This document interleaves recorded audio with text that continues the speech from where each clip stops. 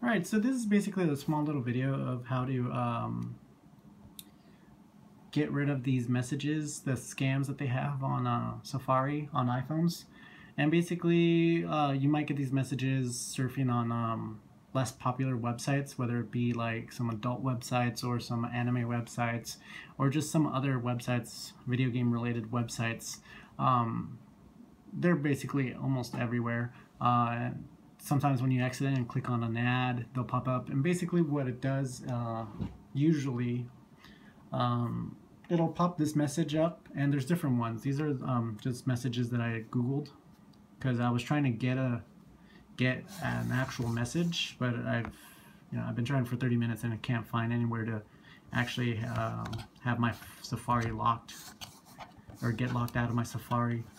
But basically what happens is this message will pop up whenever you're trying to go into any new tab. So you can't get rid of it. Like, you'll push OK and it just pops up again. So you can't get rid of the tab. You can't open new tabs. If you do open new tabs, it'll restart and it'll pop up again. So it's just a vicious circle.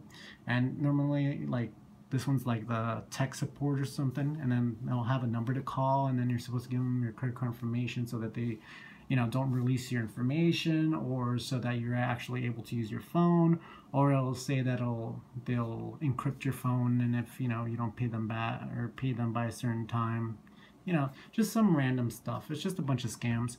But basically, so like this is one of the ones that I've run into. And there's some other ones here. Like I said, I just went on Google and just Googled a bunch of different ones. The funniest one that I've seen is the FBI one. And some of these messages, actually, since it's on one of the ones that I clicked on, the ad one, it'll actually have like where you live, not the exact address, but it'll like basically find the closest, I guess, server or something like that. So it'll have either your state or your city or something like that. So to somebody who doesn't really mess around with computers that much, or iPhones or whatever, that might freak somebody out. It's just like the telephone calls from the FBI saying like, oh yeah, you owe taxes, or no, the tax people or the FBI saying that you have some kind of criminal record or warrant for your arrest or something like that. Because I've actually received the ones where they say that your taxes, that you owe money on your taxes, and you have to pay the fine and all this, and you usually have to pay like $500 to $1,000, and it's usually some random guy. At first he's nice and stuff, but then when you try to like get more information out of him, he starts getting rude, and then towards the end he just starts yelling at you and threatening you. They're all scams, and they're basically the Nigerian prince one, and the latest one I've seen was the Russian one. I don't know. That's the one I've been seeing a lot in my emails, where it's like some Russian girl wants to get married, and just a typical way to scam money. But yeah, so on your iPhone, basically what you have to do to be able to use your iPhone again, because you can't get out of it, and even if you try to get out of Safari, like you try to delete all the apps that are running or restarting your phone, it'll just keep on popping up. So there's basically 3 ways to get rid of it. The first one that I'm going to be going with, it doesn't work all the time, it works sometimes. Basically, you would have to go into your let me see, you would have to go into airplane mode. Once you're in airplane mode, basically you can't connect to the internet or your data. And then first you would make sure that you're out of all your tabs and all your apps. So you turn on airplane mode, and then you go into your tabs, and when you click on Safari, and when it's first loading up, you try to basically open up all your tabs and then delete them all. So that works, half of the percent of the time it works, half it doesn't. Those are, I think, for the older type of scams that they have.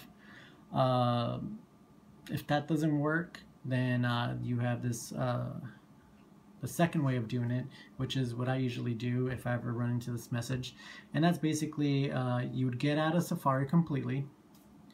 You get out of all the apps, and then you go and you open up your notes. right? So basically you close out of Safari, all your apps, go into Notes, type in anything you want. So I typed in Google, then you go and hold Google, and then you go to look up. And then when you do that, you click on the Safari. So by doing this, you bypass the scam message and it opens a new tab of Google, which will allow you to access all your tabs. So then you can go from here and then delete all your tabs. So that's the way I do it. It's just a lot easier than the other two methods.